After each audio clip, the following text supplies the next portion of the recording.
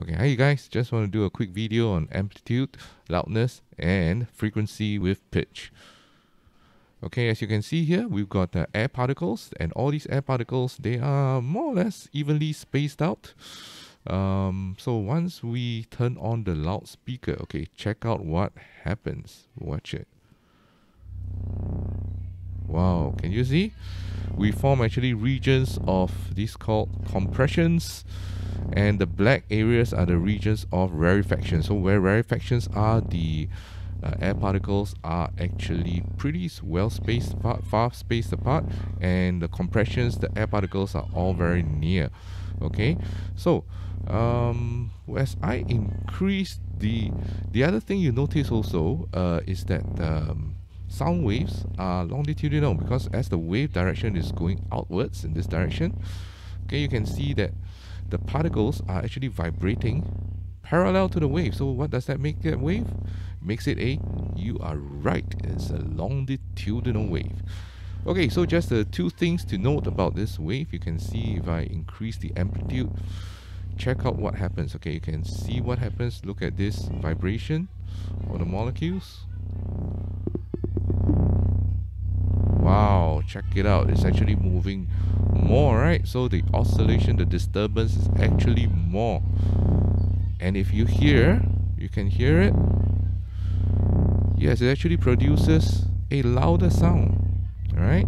So if I reduce the amplitude, it doesn't vibrate as much. And I'm not sure if you can hear, but the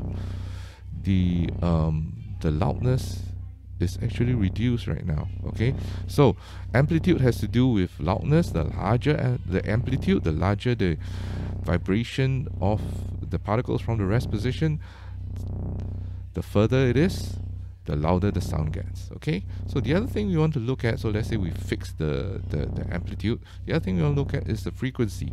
Okay, so if we were to increase the frequency, you can see it's vibrating like 1, 2, 3, 4, you know, at this kind of rate.